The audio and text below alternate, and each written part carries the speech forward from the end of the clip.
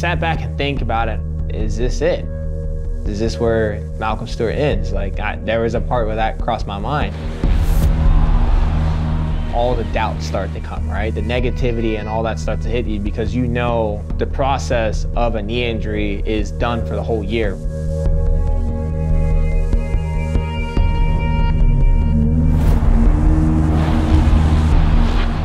When I lose that kind of fire and love for it, then I'll know it's time. But right now, it's fueled pretty high. I've had so many hurdles throughout my career and so many ups and downs. It's how you push yourself to get through it.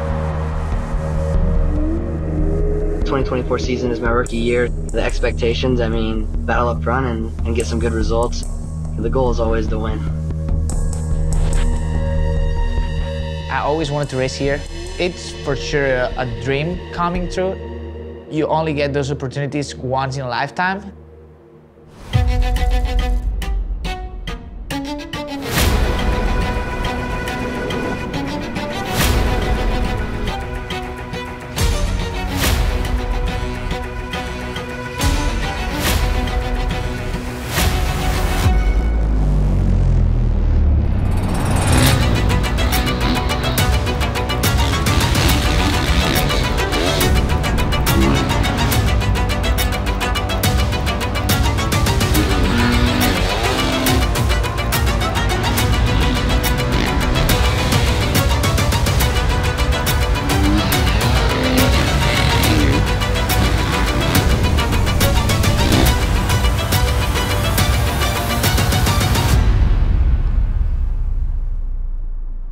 Hey, this is your boy Malcolm Stewart here. We're here at the Baker's Factory. What day is it? Wednesday? Tuesday? Yeah, it's Wednesday, right? Lost the words, but I feel great, piss excellent, and I'm a bad dude on Xbox, and I'm a hell of a fisherman. And I think I can ride here. And I got this guy over here. Showed you who daddy was. You did? For a second. All it matters. Checker. Yo, you showed me who the daddy was in the whoops. You're about to park both of us. Don't leave. I'm doing start. Okay. Hey, we're leaving. You ain't going nowhere.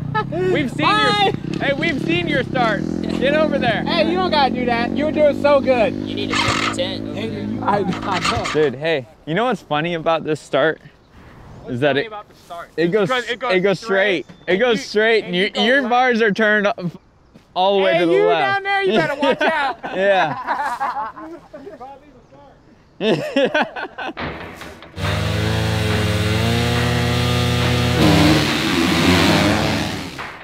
Team atmosphere and dynamic, I think that's something that we really focused on, trying to get everybody like in the right vibe and just working together. It's very important, I think, for growth, you know, as a team and as a program. And I think that we really got a lot of good guys all pointed in the right direction. We definitely have fun when it's time to have fun, and you know, we're serious when it's time to be serious.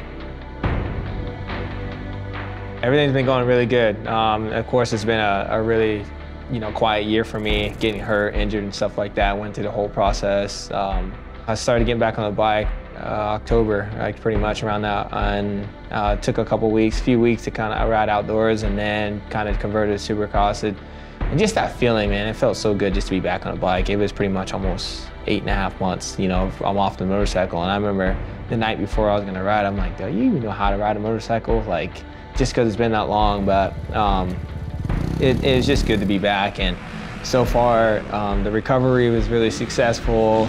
Riding really good, up to speed with my guys, the group that I'm riding with, and that, brings confidence, stuff like that. So far, the team's happy, and just being around the team, it just makes you feel good. 3 surgeries, 2 failed ones. A lot of time under the knife and trying to rehab and get strength back. I lost all my mobility, had to regain all of that. So I've been through this stuff quite a bit. Unfortunately, this is part of the game. You gotta be tough and be willing to go through this stuff. So the biggest hurdle I need to overcome is fully believing in myself. I do it during the week, I do it every day, and I need to bring that same intensity and belief on race day. And if I can do that, then there should be no problem putting in the results that I'm expected. You know, a few years ago, I struggled to even, get a third or whatever. Like, it's such an up and down sport. I mean, any sport is, but like it plays a lot on you. I always remind myself of the years past and kind of what I've been through. And I've had 2 really good years to just build on. Last year, I stayed consistent, just needed to be better. There's one guy better than me, so just had that speed and confidence right off the bat this year.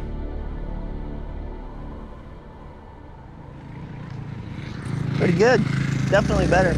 Just missing the biggest things he's doing now is missing a rhythm section here and there. Like, you're doing everything else better, and then you tag him, but just keep pushing like that because you'll get your timing for that. That's what's happening though. He's driving through harder, and then he's clipping, and then he's backing out.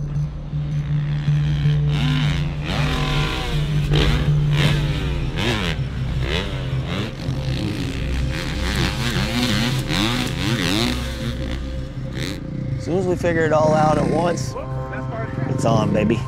A little bit of new blood to the team. Definitely neat that we do have the guys that have been around with, Christian, Malcolm, and RJ. We're comfortable, we know how it works, and now we're kind of slightly learning 2 new ones. I mean, Casey Cochran, we got to know him through our amateur program. I mean, he did what he needed to do to earn his pro deal, and he did that, and I'm happy to have his youth around.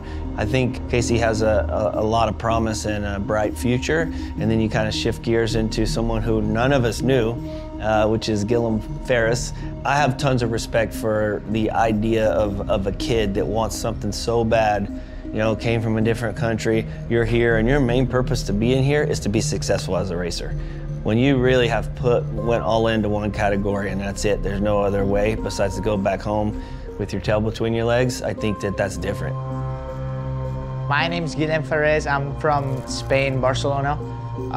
Always lived there all my life. My main inspiration was my dad. He rode dirt bikes at a local level there in Spain. And I guess I was just like a kid that liked bicycles and stuff. Started riding dirt bikes when I was like 4. Got a dirt bike as my Christmas present, and it all started there.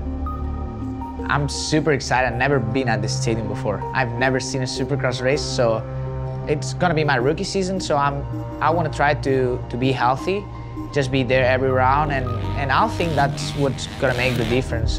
Be there every round, ride with the guys, hopefully get some good starts and see where that brings me. With this team, man, we take it extremely serious when it comes down to racing and testing and everything that goes into this whole process. But we try to include a few days throughout the year where we all get together and we go have fun, we go play golf, or we go do pickleball, or it's super competitive when you go do it. Everybody's talking smack to each other. I don't see Malcolm hitting the balls, or Christian. He's gotta do daddy things. I've golfed with RJ, I'm pretty sure I took him down. Malcolm I've never golfed with, and I don't even know if he'll show up. He said he's gotta go take his dog for a walk, so I think that's his way out. Everybody bet against me, dude. RJ included. Yeah, it's like the dogs are harder to take care of than a kid. And that's what's funny. Me and Christian would go at it. I don't know, Malk, there's no way he can swing a club. Oh, he slipped. Hey, you're just lucky. That went over the...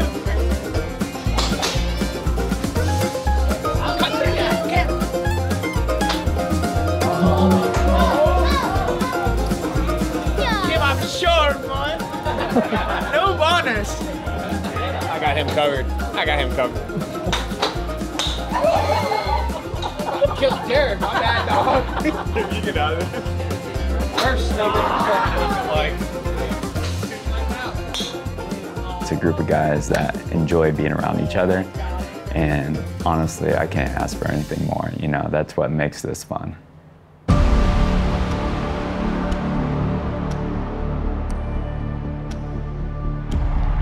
Season 3 of Grit and Grind, we want to show you everything. Just how gritty you have to be, all the things you got to go through, just the grind of it all. People need to know how hard it is in this sport, and I think that this series does a great job showing behind the scenes of that. So, be ready for it.